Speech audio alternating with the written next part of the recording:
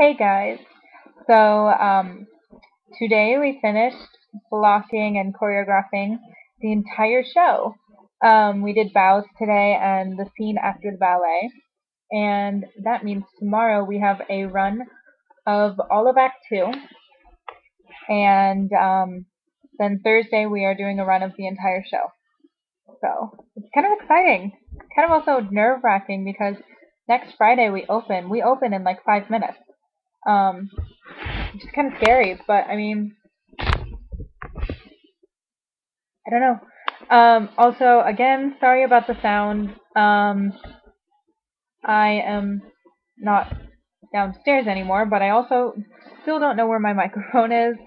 Um, I will find it eventually, I promise, so I don't sound like. So I don't know what's up with my webcam microphone, to be honest. It's weird.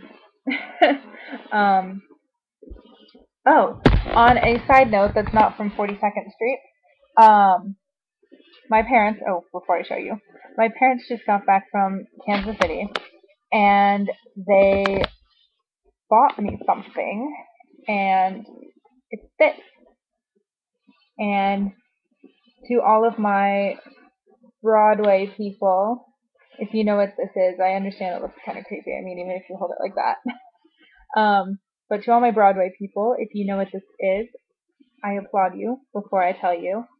I'm going to a music box. I'm going to play what it plays, and then if you still don't know, I will tell you what it's from.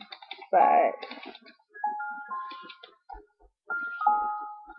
I hope it picks up on my mic.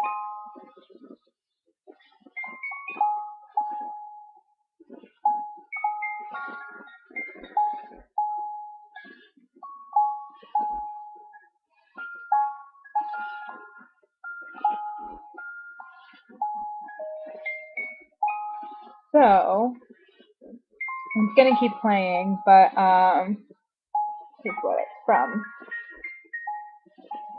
and it says that right there here also, Phantom of the Opera, and it's from the stage version, the Broadway version.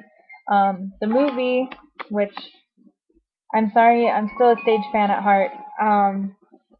As well done as the movie was, there's so many things wrong with it, but the one in the movie does not have the like horns coming out of its head.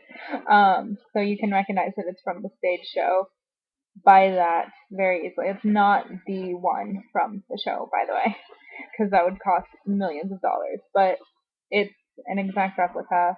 So it's kind of the opera on the side. Has the rose on his back, and so excited.